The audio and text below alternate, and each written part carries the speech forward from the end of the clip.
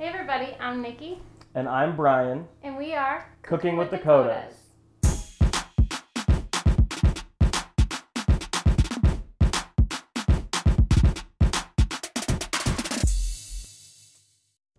I'm a finance guy with barely any cooking experience. And I'm a registered dietitian with professional culinary training. And together, we're going to teach me and you how to cook in the kitchen. We are making rice today, but not just any rice. We are making risotto. Ooh, risotto. Yeah, so risotto is a traditional Italian rice dish. And it's different than just normal rice. This is going to have a much more creamy consistency. And when you hear risotto, you may think it's a long, drawn-out process and you should only have it at a restaurant, but it's actually really simple to make. So we're excited to show you today. Let's get our mise en place. Okay, so all the ingredients we need for our risotto. The first and most important ingredient is the rice. So this is a specific kind of rice we're using. It's called arborio. Arborio rice originates in Italy, and it is a short grain rice that is most well known for risotto. And a short grain rice, you can tell what that is by how small the actual rice kernel is compared to some other types of rice that are longer and thinner. So with the arborio rice, it does have a very high starch content. And specifically the name for that is amylopectin.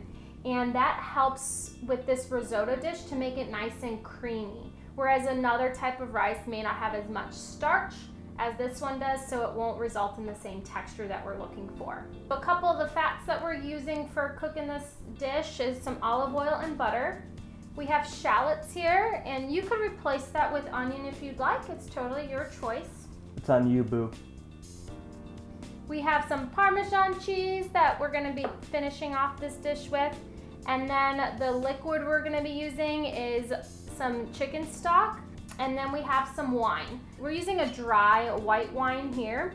And the wine gives this dish some good flavor and also some acidity. And that will help balance out the creaminess and the richness of this dish. Are you ready to get cooking? Yes.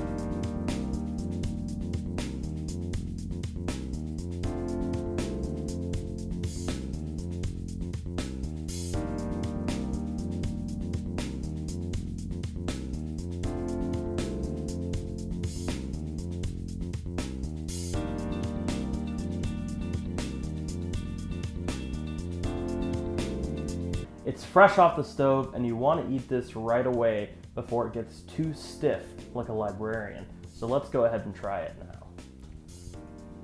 now. Tastes like chicken. And that comes from the risotto soaking up that chicken broth that we used. So you can also use a vegetable broth or a beef broth or even a shrimp broth or a fish broth, depending on what flavoring you're wanting your risotto to be. And also that depends different pairings. You can pair it with shrimp, you can pair it with chicken or scallops or many other things.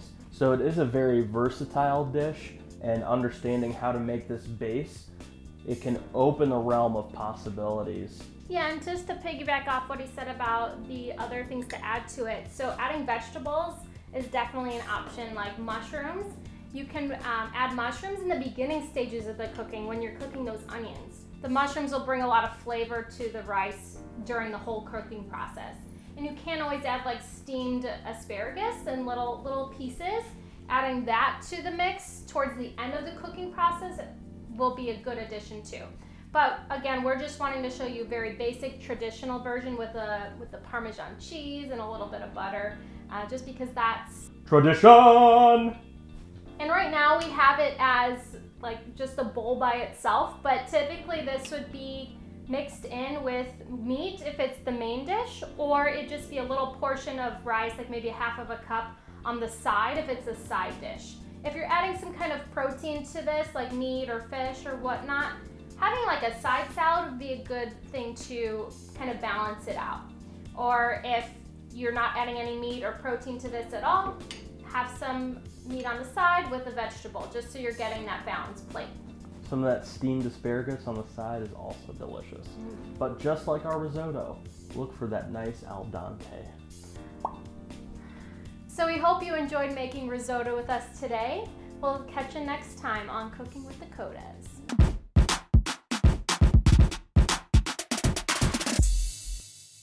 Hey, thanks again for watching today. We hope you enjoy this risotto and its many options that you have with it. As always, let us know in the comments what you want to see us make, or if you tried it and you loved it. If you didn't like it, there's plenty of other dishes for you. Please make sure to like this video, subscribe to our page, and turn on those notifications so you don't miss a single episode.